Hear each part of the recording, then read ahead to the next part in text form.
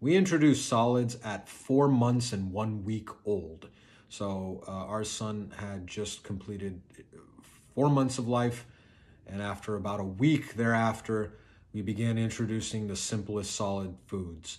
And then we started supplementing with formula about 2 weeks after that. So when he was 4 months and 3 weeks old, we began supplementing with a bottle of formula, you know,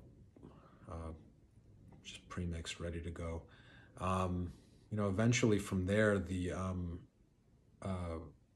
breastfeeding dwindled, because what happens, as you may know, and I'm not sure I made this crystal clear in my video on breastfeeding, but mom's breast milk is a miraculous demand and supply system where the body will produce as much milk as the baby needs. And if you have twins, the body will produce that much more milk. And, in the olden days, back in the tribal villages, or even nowadays somewhere in the world, if there's a woman who needs to breastfeed multiple families' kids for whatever reason, because mom can't, produce or is unable to, that woman's mammary glands will rise to the challenge and produce as much milk as necessary.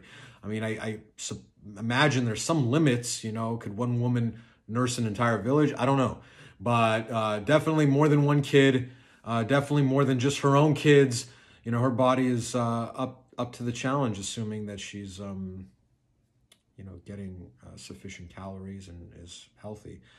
But if the demand is not there, then the breast milk supply will dwindle. So that's why it's important in the early going to bring the baby to the breast every 2.5 hours in the first week or so, every 2.5 to 3 hours for most of the fourth trimester, as we keep calling it. It's important to stay on that cycle, both because that's basically a newborn baby's metabolic rate, at the time it takes for them to take a good nap and wake up hungry, ready for another feeding, but also because it's going to keep mom's milk supply revved up and ready to go as you begin to introduce solids. And if you choose to supplement with formula, if you do these things, then you'll see some diminishing in her supply, and that's to be expected.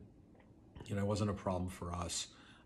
My wife, the breastfeeding from 5 feedings a day,